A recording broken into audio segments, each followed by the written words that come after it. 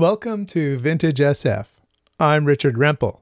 Today, we're going to talk about the Science Fiction Hall of Fame, Volume 1, 1929 to 1964, edited by Robert Silverberg. Why 1929 to 1964? Well, let's hear it from Robert Silverberg. In the introduction, this is as nearly definitive an anthology of modern science fiction stories as is likely to be compiled for quite some time. Its contents were chosen by vote of the membership of the Science Fiction Writers of America, an organization of some 300 professional writers whose roster includes virtually everyone now living who has ever had science fiction published in the United States. The book you now hold represents the considered verdict of those who themselves have shaped science fiction, a roster of outstanding stories selected by people who know more intimately than any others what the criteria for excellence in science fiction should be.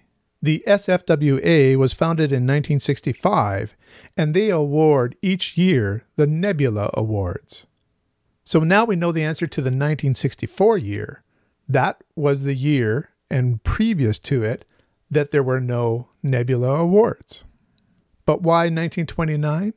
Well, the roster of 26 stories in this book come from selections by that membership. At first, they nominated stories, and the earliest story nominated was 1929. Although that story did not make it into the final collection, it represented a first story or year that was being considered. Sadly, there were no nominees earlier than 1929. I really think that H.G. Wells would be well represented in this book. So after a list of nominees was assembled, they had a vote.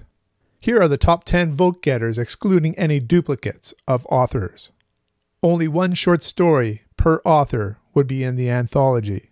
The top 10 are Nightfall by Isaac Asimov, A Martian Odyssey by Stanley Weinbaum, Flowers for Algernon by Daniel Keyes, Microscopic God, Theodore Sturgeon.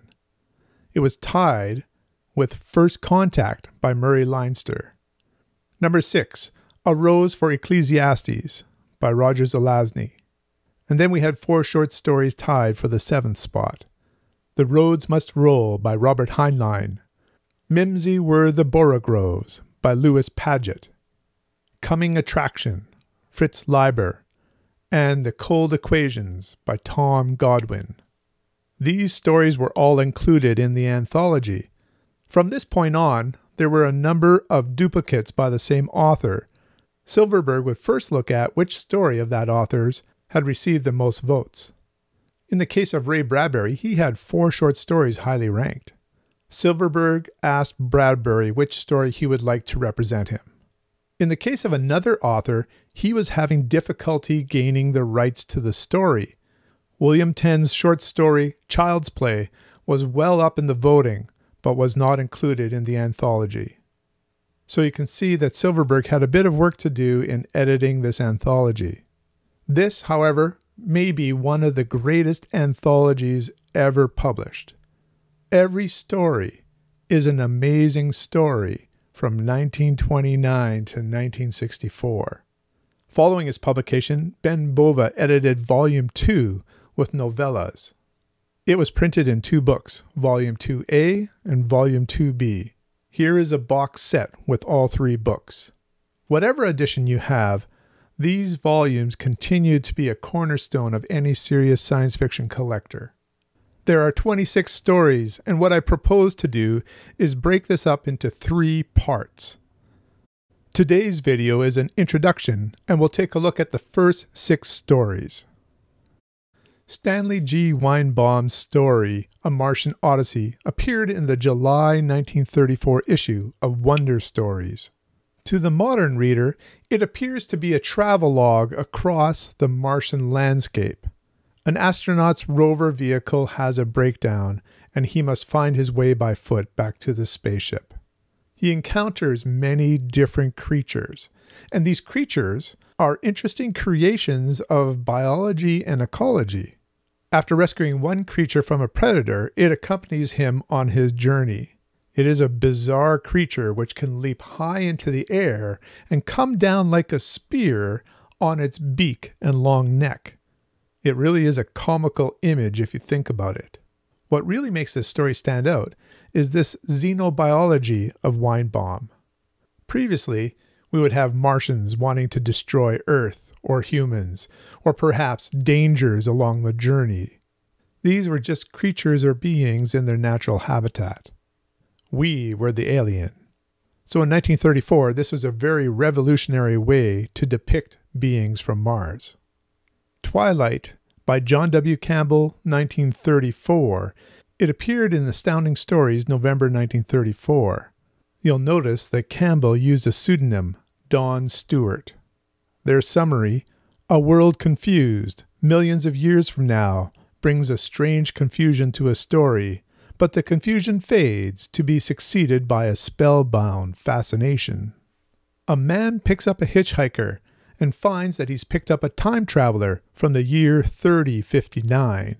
He is a scientist who overshot his goal in time travel and came back to 1932. During the car ride, he describes the future in detail. This is one of those stories where you consider the wonder of the future, what could be. Also, you consider the stagnation of humanity. Just a few years after the publication of this story, John W. Campbell became editor of Astounding magazine. His influence shaped the Golden Age, and you can see this story as a major influence or template for what he expected from his writers. Helen O'Loy by Lester Del Rey. "Oh," she said, then, "you're Phil, aren't you? Dave told me about you, that you helped make me." In this story, two scientists purchase a female robot. They program her to be self-aware, trying to create the perfect woman.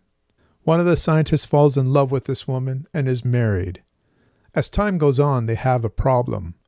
The scientist ages, but Helen does not. This is Helen's story.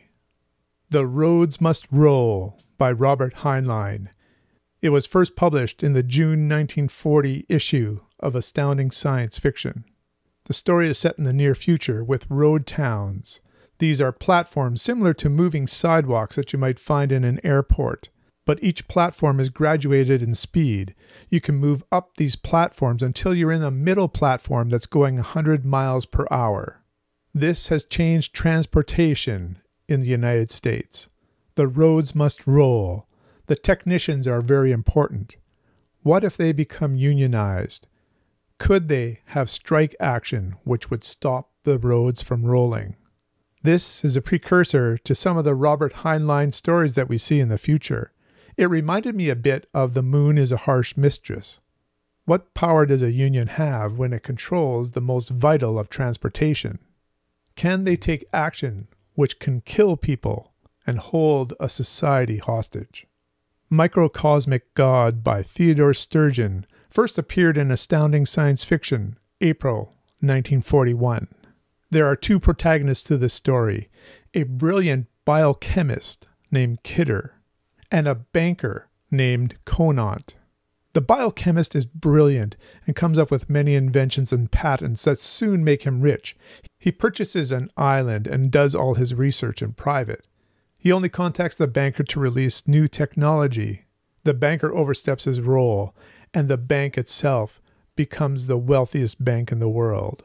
What's the secret to the biochemist coming up with so many inventions? He's created a microbiological species held within a terrarium of sorts. This species has quickly gone through evolution and has gone into intelligence, and he acts as their god and asks them to develop things in their accelerated time frame. But what happens when the banker comes to the island seeking to steal more technology? Will he discover the secret? And what kind of god is this biochemist? Nightfall by Isaac Asimov appeared in Astounding Science Fiction, I think you're seeing a trend here, in September of 1941. Astounding editor John W. Campbell asked Asimov if he would write a story about a quotation from Ralph Waldo Emerson. If the stars should appear one night in 1,000 years, how would men believe and adore and preserve for many generations the remembrance of the city of God? Campbell's opinion was to the contrary. He said, I think men would go mad. This yielded one of the most classic science fiction stories of all time. A planet in a multi-star system, 6 suns. There is never night. There is always a sun in the sky. The only darkness that occurs would be in caves or rooms with no windows. Researchers have found evidence that there has been multiple advanced civilizations on their planet that have collapsed every 2,000 years or so. Their theory, there is a brief moment in astronomical time where there is no sun in the sky. What happens when night falls? Taking a look at these first 6 stories, the standouts for me were the last 3. I found Heinlein's concept of transportation, these roads that roll, to be fascinating, and there is a catastrophe that is spectacular. Microcosmic God is a very clever story, and Nightfall brings wonder and fear to a story. I did enjoy the xenobiology of A Martian Odyssey, in particular Tweel. That's the name of the bird-like creature. I was disappointed with the pick of Twilight for John W. Campbell. I've read the best of John W. Campbell Jr., and I would say that Who Goes There is head and shoulders above this story. The only thing I'm not sure about is if Who Goes There is actually a novella. Helen O'Loy is a story of its time. Of these 6 stories, I think it becomes the most dated. Stay tuned for part 2 and 3 of this miniseries on the Science Fiction Hall of Fame short stories. I'll cover 10 more stories in each of the videos. So do you have any thoughts about the selection of stories? Which story of the 6 that I talked about today is your favorite? In looking at the list of 26 authors, do you feel that there is an author that's been overlooked that should be on that list? Let me know in the comments below. Until next time, keep reading.